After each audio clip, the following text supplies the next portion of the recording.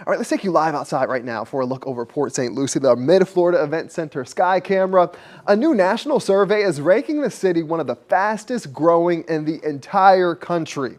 Treasure Coast Bureau reporter Caleb Califano reports city leaders say they're ready for the growth.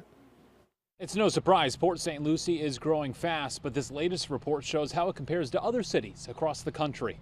According to a report the U.S. Census Bureau released overnight, Port St. Lucie was the 5th fastest growing city with a population of more than 20,000. It's better economically than everybody for moving up here compared to down south, I can tell you that much. Now this data is for July of 2022 through July of 2023. It shows the city grew by more than 13,000 people.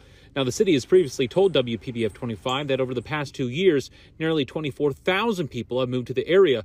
Port St. Lucie natives tell me it's made everything busier. Going to work, gas stations, grocery stores, everywhere, and especially competing for jobs out here. The city tells me they have a strategic plan for the growth, which this year includes workshops with the city's leaders and residents covering concerns like housing, road congestion, and local businesses. And we ask those residents those questions, and we ask them, what can we do to improve, to make it even better for you? This latest census report also solidifies Port St. Lucie in the top 10 largest cities in Florida, beating out other cities like Fort Lauderdale and West Palm Beach. In Port St. Lucie, Caleb Califano, WPBF 25 News.